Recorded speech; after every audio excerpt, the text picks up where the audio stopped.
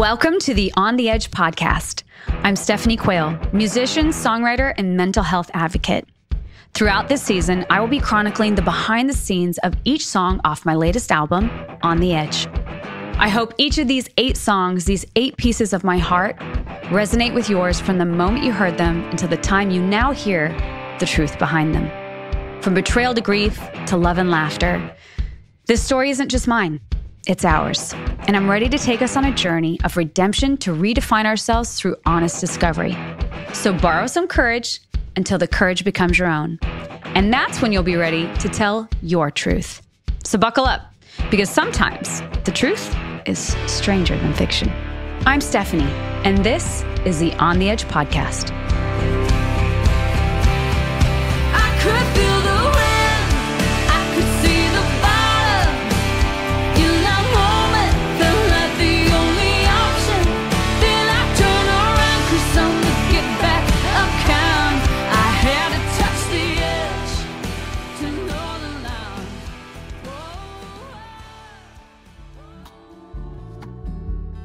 I get asked all the time, how do I have so much energy? How do I do it all between the travel, early mornings, late night performances, and projects I'm working on at any given time? I'm gonna let you in on my greatest self-care secret: water. And no, not just the amount of water, it's the type of water. You've probably seen me carrying around a blue bottle. Well, enter Splendor Water. Splendor Water is a volcanic water sourced from the Andes rainforest in La Mana, Ecuador. I've actually been to the source. I guess you could say I am source verified. What's wild about this water is that when it filters through the lava rocks of the Cotopaxi volcano, the water naturally picks up colloidal gold and silver minerals and other natural electrolytes our bodies need to stay truly hydrated. And when it comes to taste, nothing compares to Splendor. I crave it. I didn't realize how obsessed I was with the water until I didn't have access to it. Now I check a bag just to ensure I always have it with me. So if you're ready to increase hydration and energy, Splendor is offering only to the On the Edge listeners 15% off your first order with code EDGE15. That's 15% off your first order with EDGE15. Head to splendorwater.com/edge for all your ordering needs. Hydrate your soul by elevating your hydration. Pick up your Splendor Water today by heading to splendorwater.com/edge. Well, friend, here we are at the end of this part of our journey together. Can you even believe it? We've walked through the first 7 songs from my album On the Edge. And today, we are going to walk through song 8, the very last song on the album. This actually makes me very emotional to think about it. At this point, you know so much of my story. You've listened to the details of the hardest season of my life, the emotions I went through, and the transformation that was waiting for me on the other side.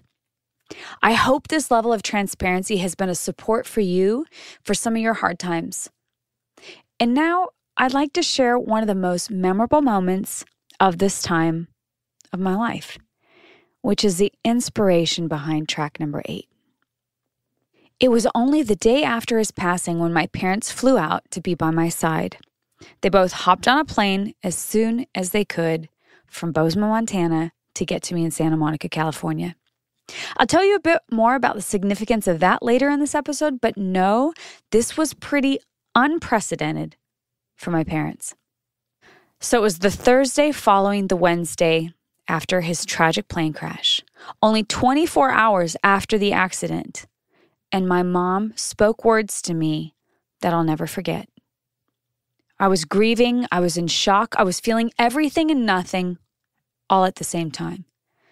And yet, despite it all, my sweet mom pulled me in, wrapped her arms around me and said, "I promise you, only good will come of this."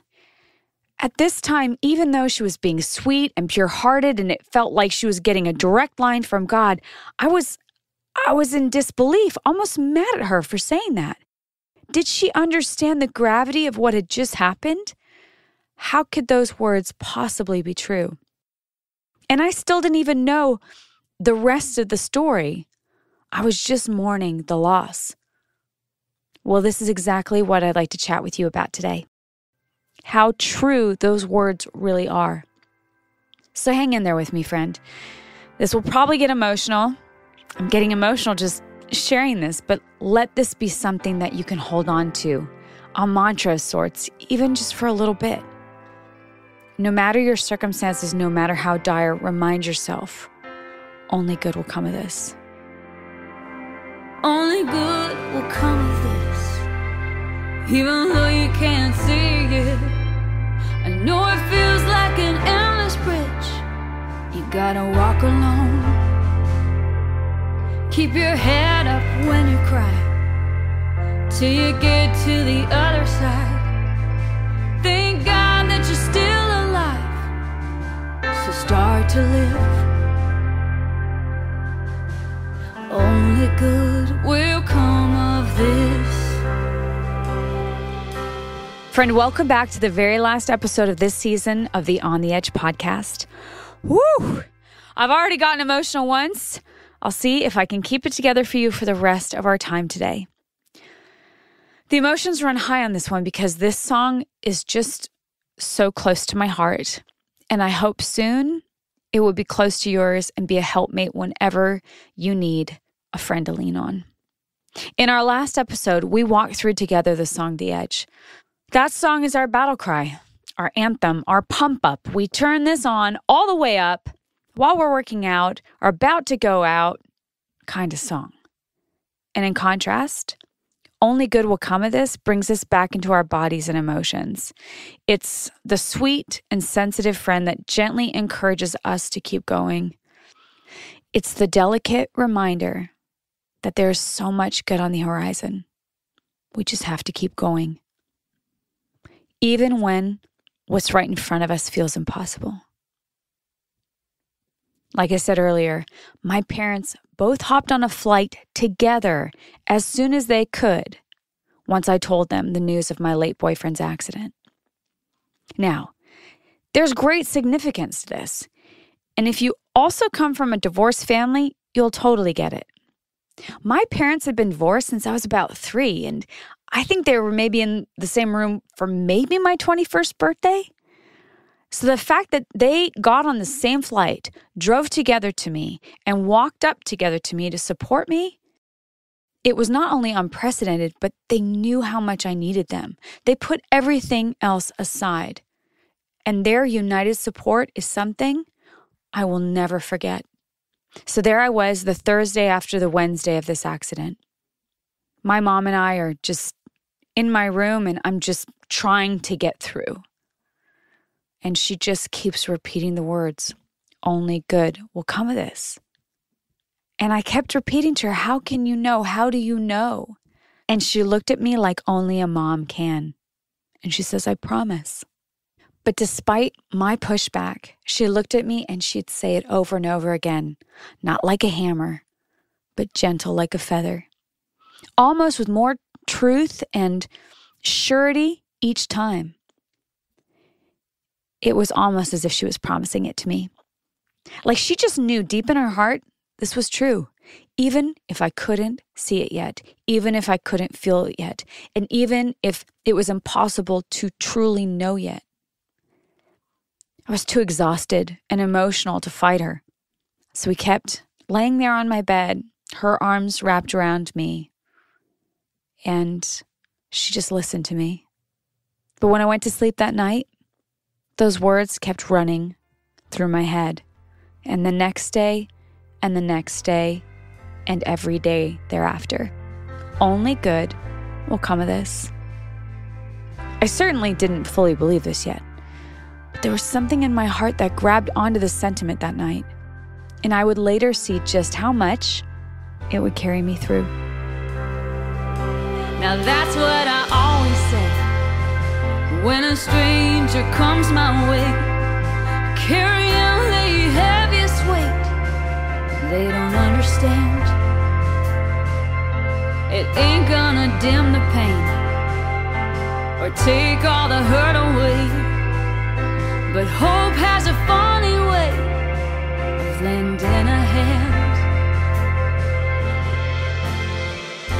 It wouldn't be until a few days later that I learned of my boyfriend's infidelities. As you know, that was an entirely other piece of shocking news to receive while in the middle of trying to wrap my head around his accident, mourning his death, grief, shock, and my whole world being flipped upside down. As I was processing all these new pieces of information, I kept going back to the words of my mother. Only good will come of this. My mom's words in my mom's most delicate, ferocious voice.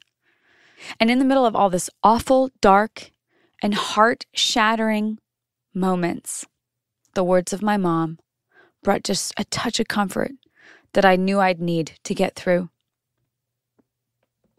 These words have continued to ring through my healing journey, which I think is one that's a lifelong journey. And defining what they mean to me has become a part of my life's goal, my life's journey. My mom had to have known they had so much purpose and so much reason and so much comfort in them. So I've also found purpose in them. And here's where I've landed so far on this mission of mine.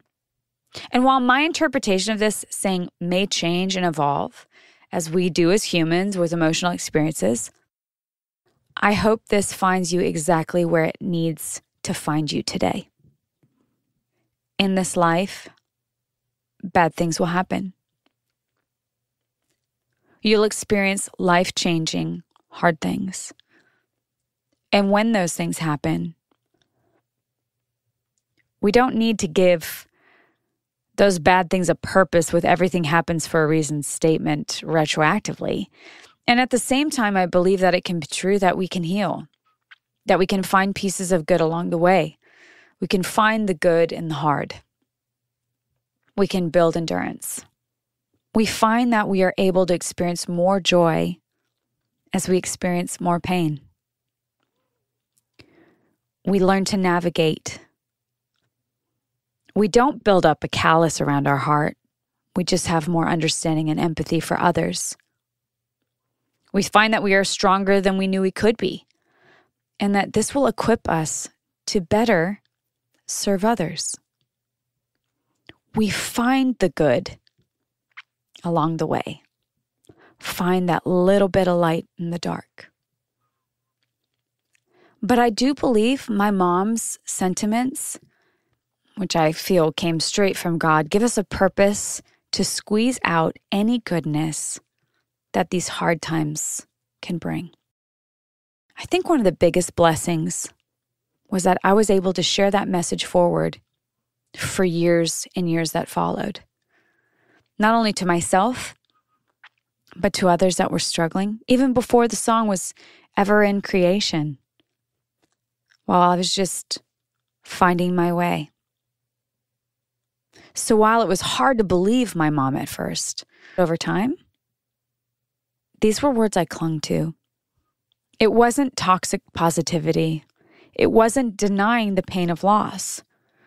But I repeated these words out loud when I couldn't see any light at the end of the tunnel. They were words, and they are words that I cling to when I couldn't get out of bed, or when the hurt, the betrayal seemed like simply more than I could bear.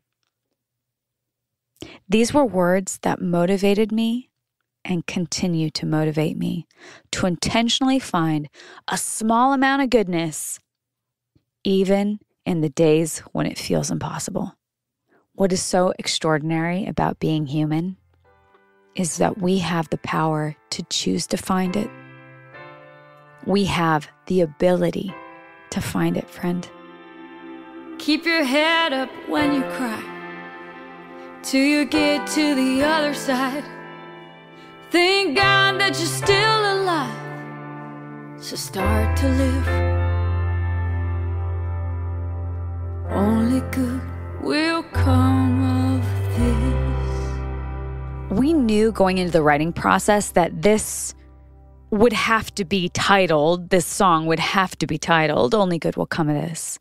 And I'd rented a little keyboard for Tori because our piano was in a different tuning, and it was just would have been a debacle to try to tune my guitar to where the piano was and then have that work. So we just maneuvered, and I rented her a little keyboard from our local music store in Bozeman called Music Villa, and we had the keyboard set up and a couple guitars in the living room in my house in Montana, and I remember her sitting down at the keys, and she just let out this melody and chord progression, and it was like God was in the room. This is one of those songs that just fell right into place. And I think something that we have to remember is that no one can fix us. No one can complete us. We have to do the work. That line, it's an endless bridge you have to walk alone. You know, when I think about that, I think about this, there's this bridge in Montana that was actually washed out when the Yellowstone flooded, and it just had so much symbolism to me. And how to get to the other side, you can have your friends and family and your faith supporting you along the way, but you have to take the steps. Only good will come of this, even though you can't see it. I know it feels like an endless bridge you gotta walk alone. Well, this brings us to the end of this part of our journey together. Your presence through this experience, your support for this story, and your heart for the album has just simply blown me away. I will forever be grateful that we were able to share this time together. Like I've said, I wasn't even sure I would ever be able to tell this story publicly. I wanted to protect those who were involved as much as I could, and I wanted to make sure if I ever did tell it, that only good would come of it. And that is truly my hope. And I'm truly hoping it has. This story of mine is filled with love, betrayal, loss, tragedy, and ultimately, a newfound love for myself. An unconditional love for myself. An understanding that as a very flawed and messy human, that I can love all the pieces. Heartbreak, emotion, redemption. Your story is yours, with your own adventurous details. But the emotions that life throws at us, well, we've all been there in some capacity. So I hope that through these 8 songs and 8 episodes that you feel more connected to yourself and also to others. Music and storytelling have a way of doing that, uniting us through our human experience, no matter what our background, how we were raised, or what we've been through. So friend, as we wrap up this part of the journey, I want you to know that maybe, just maybe, you don't have to borrow as much courage today, because that courage is now yours. And it's yours to give away, to allow others to borrow for a bit. You are stronger than you think, beautiful and courageous, and your heart is to help others. But make sure you've got your heart for yourself first. So take up your space. You're worth it. Till next time, I'm Stephanie Quayle, and this is the On the Edge podcast.